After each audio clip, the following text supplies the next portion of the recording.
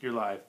Hi, this is Angela, the Mushroom Huntress again, and this will be a quick episode, but I just wanted to show you a giant puff mushroom.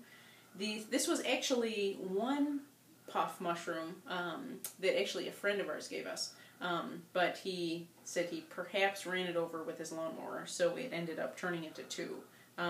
They were joined somehow, I think like this perhaps when we first got it, but then it fell out of the fridge, so now it's two. But anyways, this is a giant puff mushroom.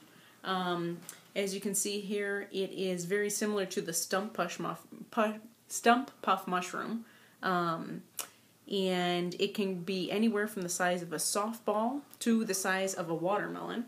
This is the other one. They actually, interestingly enough, look like dough, and they feel like dough, which is really interesting. But as you'll be able to see, if you cut it open, it's edible if it is white on the inside. And just sort of cutting this open, you'll see it's a beautiful white color on the inside. Smells great. Smells exactly like the stump puff mushroom, of course, which is its smaller counterpart. Very fleshy inside. Whoops, very much like a marshmallow. And this is great. What we're going to do actually is to deep fry it in batter it.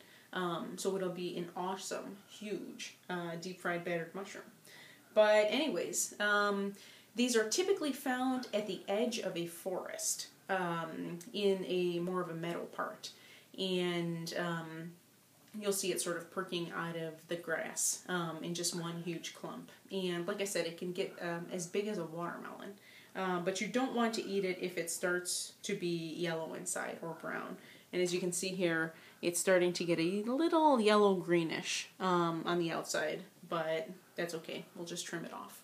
So anyways, look out for those huge, giant puff mushrooms at the edge of your forests, and either fry them up in some olive oil and some garlic, or in butter, or deep fry them like us, and enjoy.